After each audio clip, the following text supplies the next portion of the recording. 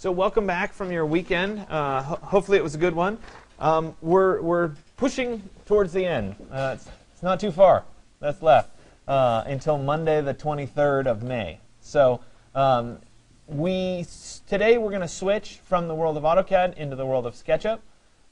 We decided to include SketchUp a long time ago as part of this class because it's kind of your basic level 3D modeling program. And the way it folds into 121, obviously you guys have already been using it, it kind of naturally works well for the basic level stuff that you need to do. Certainly if you're designing things like the Mondrian Museum, SketchUp works great because it's very orthogonally based, for lack of a better term. It does not work particularly well when we get into any kind of curving fancy surface objects, but it works great for the basics, and certainly for massing. There's really it's a very fast way of working through things and being able to model a lot of great things. The other great thing about SketchUp is that it's free. The version that we have on the school computers is SketchUp Pro. We pay for the Pro license, which is great. It gives us a few more options in terms of exporting to AutoCAD and vice versa, which is nice. You can, I believe, get the Pro version for yourself as a student license for $50, I think. But again, you have the Pro version here. The other nice thing is you can work in the free version at home, and then you can bring the file in here and use all the Pro features without any weird watermarks or anything happening. So by all means, download the free version so that you can work at home, work on your laptop, etc. So the other thing that I will add to the discussion about SketchUp is that SketchUp has a very SketchUp-y look to it. And there are many in practice who don't particularly like the way SketchUp looks, or if you're in a review and you show a basic SketchUp drawing, they may discount you or say, oh, that's just SketchUp and it doesn't look very good, or you might think it's less professional.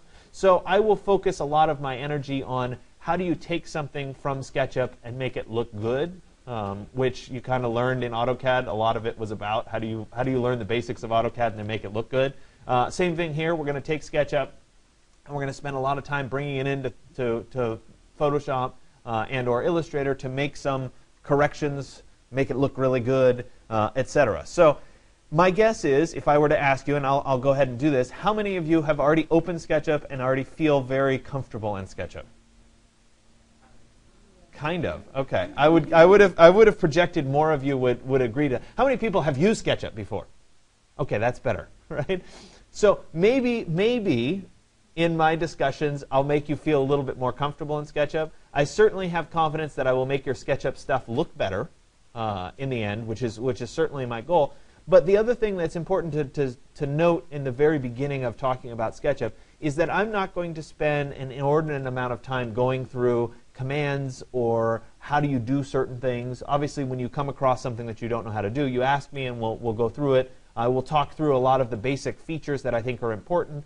I will also talk at length about taking AutoCAD and bringing it into SketchUp, working with it, and vice versa, because I think that's an important skill to have. But at the same time, there is so much content out there to teach you how to do things on SketchUp that it's rather redundant for me to sit here and go through it. So follow the online tutorials if you're struggling with something. But the bulk of what that you need to do is available rather easily with a few simple commands in the push-pull tool, which is what we'll concentrate on.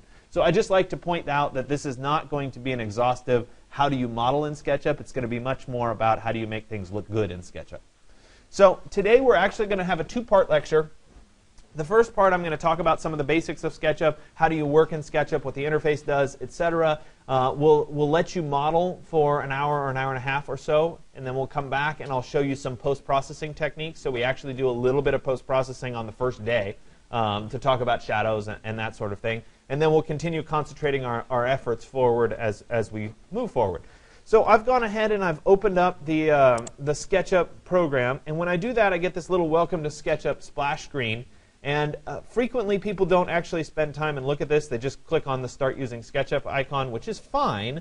But we do have some options here. We have a simple template in feet and inches, which will work fine for architectural purposes. But we also have an architectural design feet and inches template. It changes the background colors. It changes the overall look and makes it a little bit easier for what we're trying to do. So I'm going to use the architectural design feet and inches template. If you chose something else, not a big deal. And then I'll go ahead and click on Start Using SketchUp. All right. We're not going to download the new version of SketchUp. We're going to stick with this version for right now. And when I open up SketchUp, it looks a little bit different than any of the programs that we've used so far in this class. And so it's important to kind of note that. The other thing is it's entirely possible that my view doesn't match up with your view. What else is new? We've seen this over and over again. The big difference is that I have the large tool set showing here by default, which is on the side. If you don't have the large tool set showing and you only have a toolbar that goes across the page, you can go to View and then Toolbars, and you can check the box for the large tool set, which will give you the tools on the left-hand side. For what we're doing today, you won't need any of the tools that are on the left-hand side, but ultimately we're going to get to cutting sections and that sort of thing, and you will need the tools that are part of the large tool set. So if you go ahead and check the box for large tool set, that can certainly help out a little bit. So I also can get rid of the little construction worker person because she shows up by default, and they change it every version of SketchUp as to who that person is. It used to be Susan. I don't know who it is now. But we can go ahead and get rid of that person because we're not going to need her for right now. So what you're going to be working on in exercise 124 is a model of Francis Ching's cube house, which is shown in isometric view on the bottom of your handout today. It's also available online. You may have worked with this building in your 130 class. I don't know. It may have gotten cut out of the 130 curriculum. I don't know what the current state of it is. But it's a really good example of kind of getting things working in SketchUp and figuring out how to build and move and work with objects and groups, which is what we're going to work with today. So like I said, I'm going to cover some of the basics for what we're going to do. And I'm going to start with just the basic rectangle tool. And when I click on the rectangle tool and I move over into space, notice that there's an instructor panel that pops up here by default when you open it. If you're struggling with what to do, you can pay attention to the instruction panel. The self-help is reasonably good. So what I'll do is I'll click and I'll drag out a rectangle. Now, when I get that little diagonal line that appears in the center of my rectangle, that means that my rectangle is square. The other thing is in the lower right corner, if you see down there, it says dimensions and it tells me a value. Okay, so right now my square is 4 foot 1 5/8 by 4 foot 1 5/8. Well, that's not quite the 4 foot by 4 foot square that I ultimately want to draw. I can, however, while I'm still holding down the mouse, I can press the tab key and type 4 feet, comma 4 feet, much like we did in AutoCAD, and hit enter. And it will draw my square. The difference between SketchUp and AutoCAD is that I have to actually be holding, oh no, they changed it, sorry. I can click and then I can press tab and get down into that space, 4 feet, comma 4 feet, and then it will finish the size of my object. Now notice that I'm working in perspective, so both of these are in fact 4 feet by 4 feet. They just don't look the same, but it's because of the perspective view that I'm looking in. Okay? So now that I've drawn a single face here, I can select the face and therefore select the surface. And when I select the surface, I can come over and use a tool called the push-pull tool. And this is a really great, quick way of modeling in the world of SketchUp. Essentially, I can click and hold and drag up to create this box for myself. And once I'm doing that, again, I want it to be 4 feet. And instead of trying to really get in and precisely get to 4 feet, I'm just going to go ahead and press the tab key and type in 4 with the apostrophe and hit enter. And that will create the 4 foot by 4 foot cube. If you want to orbit, you're going to need to pick the orbit tool, which is right here, to move around. And I will warn you ahead of time that in the world of Rhino, we right-click to orbit, and there's going to be a bunch of times when I'm lecturing when I'll try to right-click to orbit because my brain's programmed that way. So just be aware that I may make that mistake. So I now have this 4 foot by 4 foot cube that I can work with. So I could select this cube, and I could copy this cube. I'll go to Edit, Copy, and then I'll go to Edit, and then Paste, and it will give me another cube. Now, one of the things that happens in the world of SketchUp is when I move two objects close together, they kind of snap together, and I get a little green dot, and it says endpoint. That means that these two objects are going to be connected together, okay, like they are right now, which is what I want. Ultimately, I'm going to create 4 of these going across. Now, the world of SketchUp works a little bit different than some of the other 3D modeling tools, is that once you touch two objects together, they become kind of semi-joined. And so if I were to start to modify, let's say I took this piece and I went to the Move tool and I started to move it, it kind of stretches and is glued to it. I can't just move it away anymore, right? Likewise, if I took all of these faces and I tried to move them away, right, they're stretching that first object. So that's one of the inherent difficulties with SketchUp, is that we have to kind of think about how we control the object and keep it a separate object as we build. And so in this context, rather than just copying and pasting this set, before I do that, I'm going to make it a group. And groups will keep the object separate in the world of SketchUp.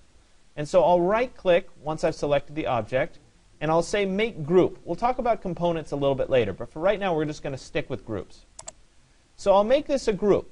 Now, when I select this object, it will select the whole object rather than the individual faces of the object, which is what I want. So I'll go ahead and click on the object. I'll go to Edit, and then Copy, and then Edit and Paste. And you see that now I can drop these two together.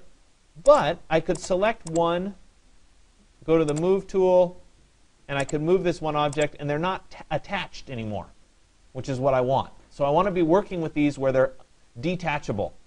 And so we'll go ahead and connect those together.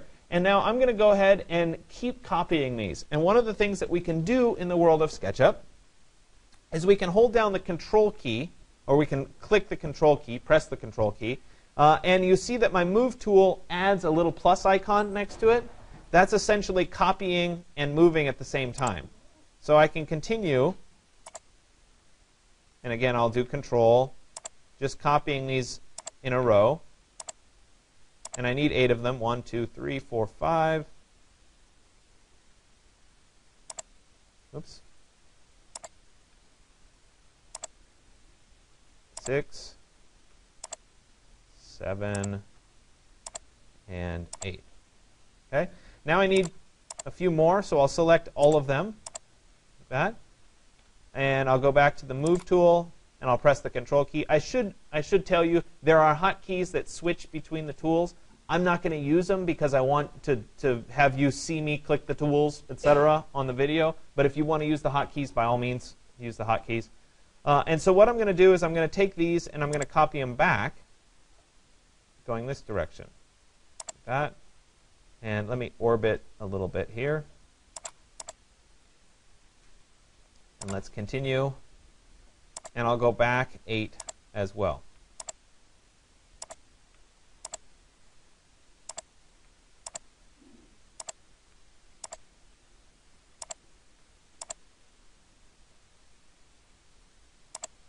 Okay, so I have 8 by 8. 1, 2, 3, 4, 5, 6, 7, 8. Perfect. And so if I were counting the squares here, my front, right, I have a little kind of triangular piece that juts out, and I don't have any pieces here, here, here, or there. So I've built up this grid, right, with my little cubes. And now I want to modify these two front pieces so that they're in that shape that is at the front. Okay? So what I'll do is I'll select the object, or both objects. I can hold down Shift and select both. I'll right-click on them and select Explode, which is essentially ungroup in the world of SketchUp. And so once I've exploded them, I now have the ability to start to edit these independently of the rest of the object. So I'll come over to the little pencil tool, or the line tool here, and I'm going to draw a line that goes across the top diagonally from endpoint to endpoint like that. When I'm done, one of the things that you'll notice that happens in the world of SketchUp is whenever you divide a surface with a line, you create two surfaces from the single surface. So I can actually come in here and I can delete this half of the surface, there and there, and you can see that I now kind of look down inside of my shape. Okay? Now what I'm going to do is I'm going to draw a line, again, using the line tool, from the bottom here to here, like that. And when I do that, I've now created a rectangle, and SketchUp's going to fill it in with a surface. So I can look down there and see that it now has a surface. So now that I have that, we can go ahead and delete some of these other pieces, like that. And I can also delete these lines, like that. And you can see that I now have the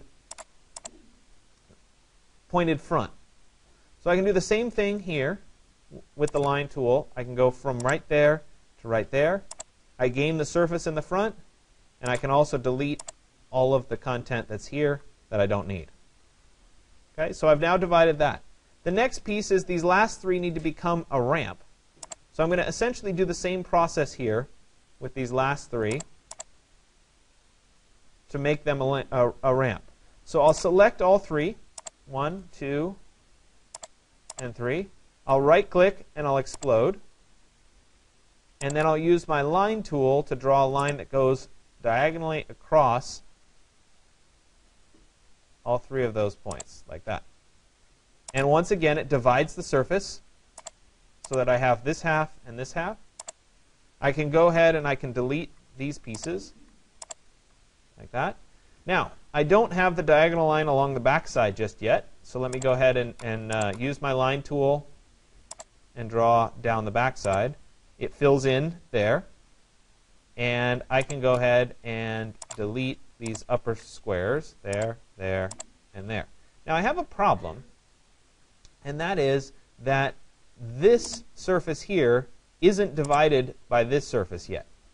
And so I have to add one extra line, and let me orbit a little bit so I can see this better. I have to add one extra line that goes from here to there, and a line that goes from here to there to divide these vertical surfaces. And so now I can take this and I can delete it. I can take this and I can delete it, and this last one and delete it. Now I still have a few extra lines, so I'll go through and I'll clean up those extra lines by just selecting and then pressing the delete key. Oops. There. And they can go away. Now, I don't know on the screen whether you can see this, but you see how I've got a little bit of weird kind of grayish shading that's happening? Basically, that means that there's two surfaces that are coplanar. They're on top of each other. And so to get rid of that gray shading, I can actually just delete these little surfaces that are leftovers, like that. And I'll get rid of those because these are grouped objects. The other option would be to right-click and explode these three objects, and that would then connect those two surfaces together, and that would go away as well. Okay? So what I want you to concentrate on today is building up these blocks, so to speak. And so we'll start with these 4x4 cubes. If you create a 2x2 cube for the 2x2 sections, you can start to glue those pieces together. Again, there's a 1x4. There's a few various types. I'd like you to spend the next, we'll say, hour and a half, so until 10, modeling this up as far as you can go. If you don't make it the whole way, it's fine. We're going to stop modeling at 10, and then I'll show you the post-processing techniques and the basics of bringing it into Photoshop. So we'll do just a little bit of post-processing, and then you'll post your work for today. Like I said, I'm going to split my lecture into two parts. So I'll talk finishing now, and then I'll come back at 10 and talk a little bit more. Okay? Are there any questions about SketchUp that I can answer just yet? No? All right. I'll see you at 10. Okay, so it's a little after 10, and as I promised, we were going to split the lecture. And the second half, I'm going to talk about post-processing. So what I'm concerned with is not that you have the complete cube house. If you didn't quite make the complete cube house and it's under construction, we can still do this post-processing, and you can still post it as part of today's exercise. But I want to walk through this post-processing because it's something I want you to start getting used to. And, of course, we'll be evolving this over time as we go forward. So essentially what I'm doing is I'm going to part 3 Photoshop under exercise 1.2 or 124. And so I have the Francis Ching Cube House here established. And I'm going to pick a view that looks attractive to me. And it's up to you as to what your particular view is. Obviously, I probably wouldn't pick the backside because I chose not to put anything on the backside. So I'll pick something in the front. If you want to be looking down on the house, that's fine. If you want to be looking from eye level at the house, that's also okay. It's a matter of your own preference. I'm not going to be specific about, oh, you have to do it in this particular view for you to be able to show it for today. Today's very, very flexible. So once you have a view, though, it's important to save it as a scene so that we can return to it, we can make multiple exports from it, etc. So under the default tray that's available here on the right side, this is something that's new in SketchUp 2016. In SketchUp 2015, you used to have to go to Window and actually open the various windows. But now it's in this default tray, which I think is nice given the size of the monitors. You just have it kind of over on the side. We're going to go to something called Scenes. I already have several scenes, Scene 1, Perspective Render, and Scene 3. We're going to add another one that will be this view. Essentially what a scene does is it preserves your view and your specific angle and whatever so that you can go back and re-render or re-export from that same view. So I'm going to just click on the plus icon. And when I do that, it'll say Scene 4. And I can double-click on Scene 4. I can right-click on Scene 4, and I can go to Rename. And we could call this, I don't know, Scene 4, for lack of something better. But we'll leave it as that. And so the advantage here is that, see, I have some other scenes that have been saved before. If I double-click on any one of these particular scenes, I'll jump from one view to the other view, etc. So today I'm going to export Scene 4. So I'll go to Scene 4. All right, there it is. And now I'm going to start working through several options. And this is something that I've written up as a tutorial so you can follow it. And of course, I logged myself out. But it's under Tutorials. If we go to SketchUp, Styles for Photoshop, it's SketchUp 4.4. It will help you kind of walk through what these styles are. And I'll refer back to it as we go forward. So what I'm going to do to start is I'm going to go to the Styles little drawer here. And I'm going to go into the default styles. And I'm going to pick something called Hidden Line, which is right there on the end of my row. And when I do that, I'll get basically a line drawing, a very simple line drawing of my view. The axes, the blue, the red, and the green axes are still showing, and I don't want those to show in my ultimate rendering. So I'm going to go up to View, and I'm going to uncheck Axes so that that goes away. I'll also go and uncheck Guides, and I'll uncheck Section Cuts for right now, so that I have essentially just a nice white, clean line drawing, which is what I want. From here, I'll go to File, and then I'll go to Export, and I'm going to export a 2D graphic, not the 3D model, a 2D graphic. And when I export the 2D graphic, I'm going to change my Save As type to be a JPEG. There it is. And I'm going to make sure it goes on my flash drive here. We'll put it into today's folder. And I'm going to create a folder for Scene 4.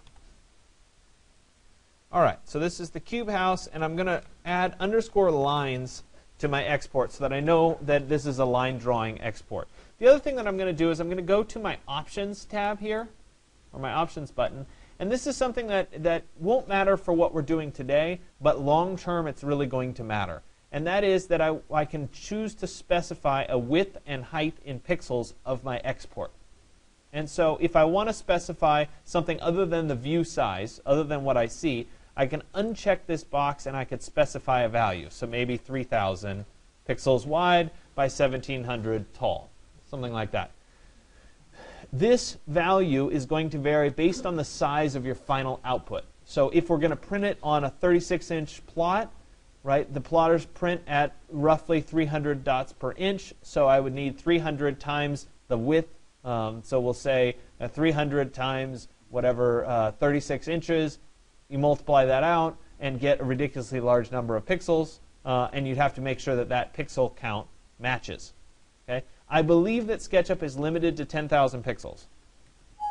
Yeah. So 9,999 is the maximum that SketchUp will allow you to export. Okay? We don't need that many, So let's do maybe 2,000 for today. Okay? I'm going to make sure that my image is set to best quality, which is fine. I'll go ahead and say OK. And I'll save this in that folder. So that export's now done. So now I'm going to go through and I'm going to change some options and I'm going to look at some different things. So I did this step 2 for hidden lines, and I turned off what I said I was going to turn off. I exported at least 2,000 pixels. Right? Now I'm going to move to the middle of the Styles panel, which, of course, things always change. And I'm going to choose Edit. Right? And again, I'm referencing here. And I'm going to click the X-ray button. Right? So let me come over here. It's under Faces, I believe. Yeah. So we move to the. So I'm at Hidden Line. I go to the Edit tab. Then I go to from the wireframe view into the Faces settings, and I'm going to click on X-ray. All right. I'm going to go back and make sure that my guides and my axes and my section cuts are all off. And now I have a view where I can see into my cubes a little bit. Okay? So from this view, I'll once again go to File, Export, 2D Graphic. And we're going to save this one as _ X-ray. And I'm going to go to my options. The settings that I saved last time should be identical. So we're at 2,000. All the settings are fine. And I'll go ahead and click on Export. So I now have my X-ray view. Okay. Then we'll come back here. And I already appended X-ray. Right. This next one will show just the guides. I don't have any guides. I didn't use any when I drew. So this one's I'm going to skip, but you can do it if you wanted to. Okay. Next one is going to be shadows. So what I'm going to do now is I'm going to turn off X-ray so that we're back in this plane mode. I'm going to go over to my first option here, which is the edge settings, and I'm going to turn off edges, which on the surface makes everything go away. Okay, don't panic. We're going to click on this little shadows icon down here, and we're going to go to View and then turn on our shadows. Okay, so now that I have the shadows available here, I can adjust the time of day and the month of the year. So if I wanted it to be closer to today, we'd get into April. Right, what's today? The 25th? So there's today, and I'd adjust my time of day depending on what felt right. So maybe I like that time of day, about 2 in the afternoon. Okay, so that's my time of day. And notice what I'm getting is just the shadows, not the lines, just the shadows. This is important. So I could have the edges on, but I don't want this. I want just the gray values for the shadows. That's it. Okay? So now I'll go to File, Export, 2D Graphic, and we'll call this Shadows.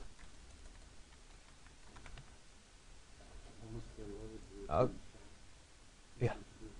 So then I'll go make sure that my settings are exactly the same, which they are, and then I'll go ahead and click on Export, and now I have a view with just the shadows showing. Okay? So then we'll move on.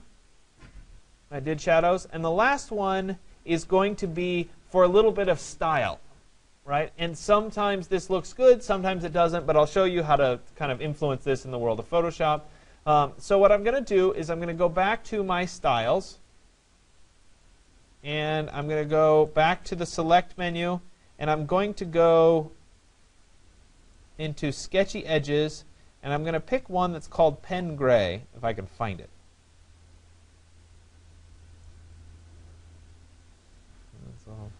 Sorry, things moved around here. Pen Gray. There we go. And I'm going to go to View. I'll turn off my shadows, and this is just a little bit sketchier of a view. Okay? So I'll go ahead and I'll go to File, Save for Web. Or, excuse, I'm still in the world of. How many times have I said File, Save for Web? It's just like comes out automatically. Export 2D Graphic. And we're going to save this one as Pen Gray. And I'll go ahead and export. Again, all my options are set the same.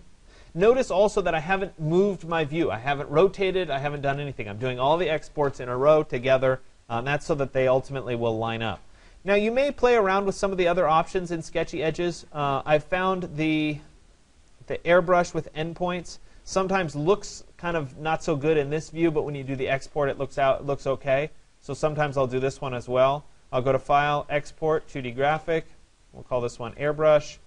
And essentially, any of the other views that look good to you, you're more than welcome to do as well. And I'll go ahead and click on Export. So once I have all of these views set up, right, and saved, I'm going to go and I'm going to open up Photoshop. So we'll drop into Photoshop. And I know it's been a long time since you guys worked in Photoshop, but believe me, you'll remember. You just got to give it a little time. OK. So once Photoshop's open, I'm going to open the first file that I created. So I'll go to File and Open. I'll go to my flash drive. And we'll open up, where's Dropbox? There we go, 135. Into today's folder. There it is. First one I created was the lines. So I'll go ahead and click on Open. And there it is. OK? So it looks exactly like the screen. Everything looks the same. Now what I'm going to do is from here on out is I'll go to the File and then Place menu. And I'm going to drop each of these other views on top of this first view. So we'll take the next one here, which was the X-ray view, and we'll place that on top. And because these are all exactly the same, they'll lay up next to each other. And what I can do is I can take, well, it'll be more dramatic with the shadows. Let me go to File, Place, and I'll drop the shadows in as well, so you can start to see this. We'll go ahead and say OK. There it is. So I have my first building here. I have my shadows here, but obviously I'm not seeing through them. Remember way back to Photoshop when we worked on blending modes? Right? We had a blending mode that would take the white area and make it go away. Right? That blending mode was right here under the first set. It was multiply. So I'm going to take this layer, and I'm going to turn the blending mode to multiply, and suddenly we can see through our object. Okay? I can take the X-ray mode, and I can turn the blending mode to multiply there. Like that. I'll keep doing a few more. I'll go to File and then Place. And what was I had the pen gray. There it is. I want that to be up on top. Well, let me commit to it. Make sure it's on top. We'll change the blending mode again to multiply. And we'll do this one more time. File, Place. And it'll be the airbrush. And we'll change the blending mode again to multiply. And so this has become a lot darker over time because I've layered it up, okay? Which may or may not be advantageous. But let's take a moment and let's work with just the shadows and our original right there. Okay? So you guys on the surface should be saying, why did I go through all this trouble? Because I could have just turned the shadows on and had the one export, okay? Which you could have. What you can't do, however, is you can't start to adjust the shadows. So what SketchUp does by default is it makes all the shadows the same value of gray. Okay? But shadows don't really work that way. Okay? In real life, shadows that are deeper in the, like say in this little crease in here, are going to be darker than shadows that are further out to the edges. So we can, on top of this shadow layer, we can use a dodging and burning layer to customize the shadows a little bit. So I'm going to create a new layer. I'll go to Layer, New Layer. And this is, by the way, Photoshop 1.5, I believe. And we'll call this Dodge and Burn. And this is going to be an overlay. And it's going to be filled with a neutral 50% gray. And I'll say OK. Now remember, if you got lost with what I just did, it is right here under 1.5. I was right on the number. And this will walk you through everything that I'm doing right now. So this is really the point in the semester where I'm going to layer on everything that we've been doing. So you did this in Photoshop. Now we're bringing it back and doing it again. It also shows you that there is method to why I teach you certain things, because it'll fold back on itself. OK, so I have a dodge and burn layer. We can actually turn off the background for just a second and look at just the shadows. And now I can come in with my dodge and burn tools. So let's go to my burn tool first. Let me zoom in a little bit. Again, I want to make sure I'm on my dodge and burn layer. And I'm going to go ahead and darken up a little bit of this section.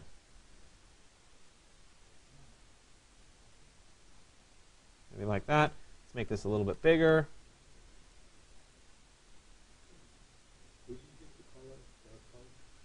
the dodge and the burn does the darkening for me. It's showing up right here on this layer. Okay, I can turn on my lines here just so you can see a little bit. Essentially what I'm doing is I'm darkening this area just a bit. I need to do this area over here as well. So let me add a little bit in there. Right? I could get a little bit more creative in that I could use a little selection so that I didn't accidentally, let me come down here a little bit more, do dodging and burning to the area outside of this. So we'll go back to the burn tool, and now I can work at my edges there a little bit more. Let's make this bracket, make that a little bit bigger.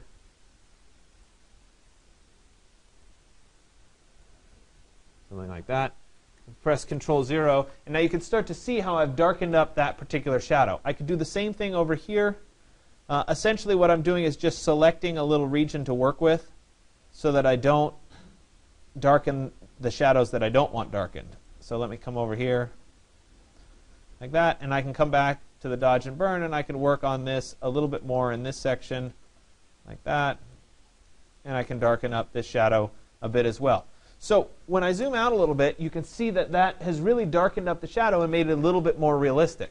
Now I can do the opposite, where I could go to, say, the dodge tool and lighten this time, and I'll lighten out here at the edges, right, to soften up that edge. That was probably, let me back up a few steps. Let me make this brush a little bit bigger, like that. And let's just take off the edge.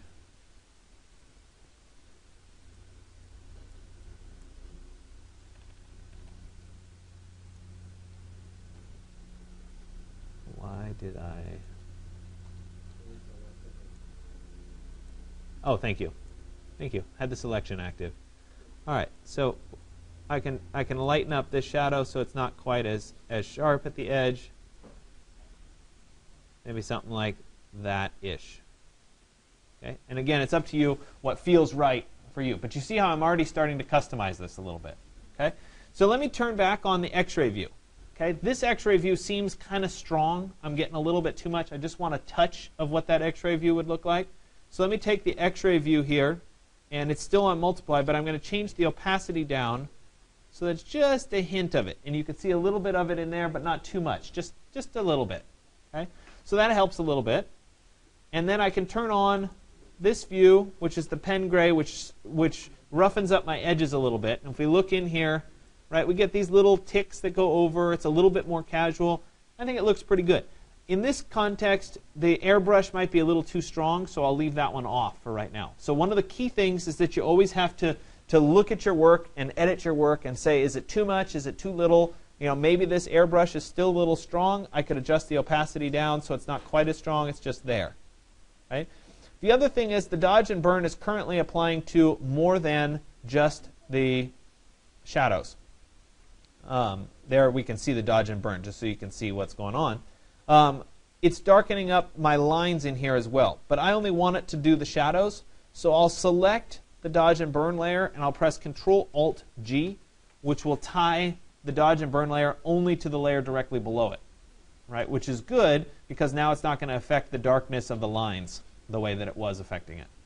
Okay? So it's a subtle difference. So what I'm looking for today is a little bit of post-processing, a little bit of Photoshop work, a little bit of dodge and burn. We'll get into doing a lot more with Photoshop and collaging and really customizing what the output look like. But this is essentially what we're looking for as an output today. When I'm done, I'll go to File, Save for Web. I can finally say that. Right? And when I say File, Save for Web, it's going to be a JPEG. And this is ultimately what I'm going to be posting on the course website. So we'll call this the francischinghouse.jpg. I'll click Save, and that's what you're going to post as your end result for today. Okay? So just make sure you can get it in Photoshop. Make sure you can get these kind of combined together using the layer blending modes. And then get your export out, and you're good until next class. All right?